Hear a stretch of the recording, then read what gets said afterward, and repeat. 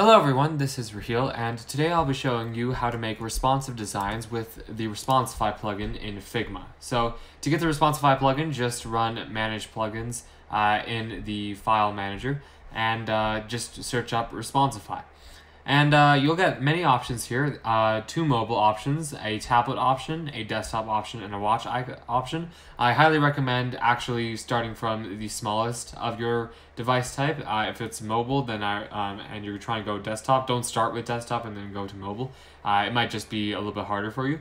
That's just in my experience, but you're free to do what you like, whatever you want with this plugin. This is my calculator app design here, and I want to go to mobile. Not a great choice for me, but I just want to see how it will work out. And I would just select this desktop and run the Responsify plugin. So we want these to be constrained some part in the frame. So if we don't set the constraints, they'll just go to wherever they like. And if you don't know what a constraint is, it's an option over here that says where these elements will be placed relative to the frame itself. Well, relative to inside of the frame.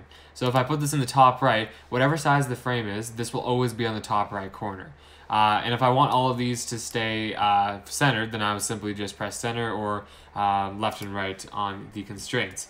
So if I have all of these buttons set to the bottom right, this set to the top right, and this set to the bottom left.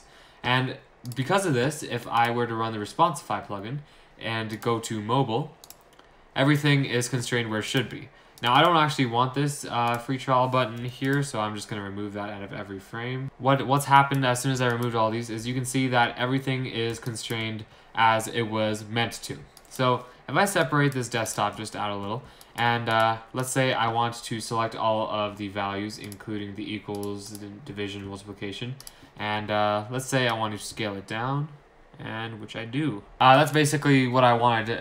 What I basically wanted to do.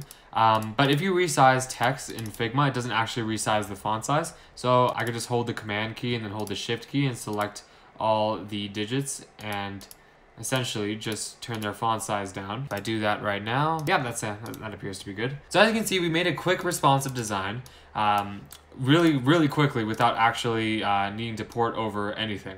Obviously, this is not an ideal calculator, but this seems to work just fine for what we need now.